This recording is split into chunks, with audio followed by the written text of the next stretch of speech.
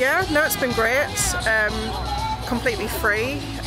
Lovely Sunday morning out with the family, doing things that we wouldn't normally do. We've made a Shaun the Sheep model with you know, a professional from Ardman.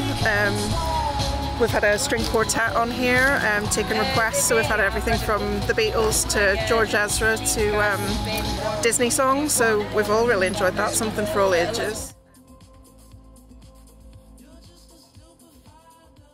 It feels like a really family-friendly, chilled-out, down-to-earth environment with lots of really amazing talent, so it feels like a really entertaining afternoon.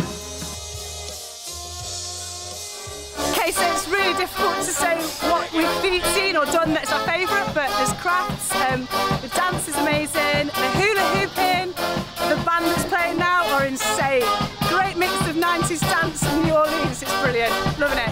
I've come with my son and 2 grandchildren. We've had a great day so far, everything is lovely. The kids have been face painting, they're now making masks. It's a new thing, I've never experienced anything like this before, you know, especially around this area. It's nice to have an event going on that is completely catered for. Every aspect is dealt with. You can come, you can see as much or as little as you want to, but there's always something going on. With children, it's hard to keep their attention for very long, and this would occupy a family for the entire day. Everything's been really well organised, so there's no place for boredom. I think it's great to meet new people and to be around, and you know, to go back to a bit normality. I feel really good about COVID. There's hand sanitizer, everything's outdoors. Yeah, it's great. I mean, we're hula hooping, but there's sanitizer everywhere. Yeah, it's not a problem with COVID.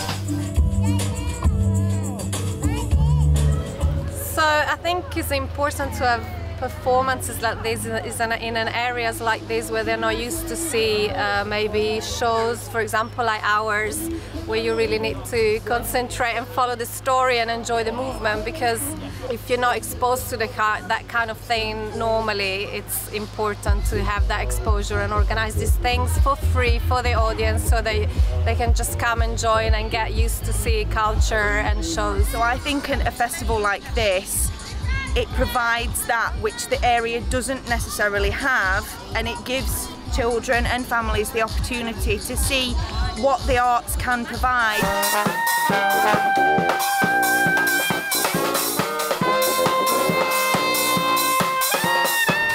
Yeah, we'd definitely come back to more events like this in the future. It's ideal for the kids, the age they are. There's something for everybody, really.